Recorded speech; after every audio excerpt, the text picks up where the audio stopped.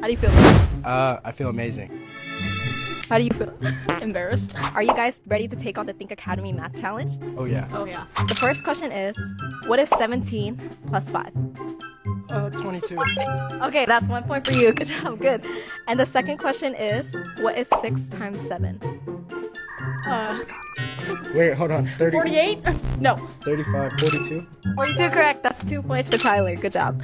The third question is, what place value is the 5 in 453?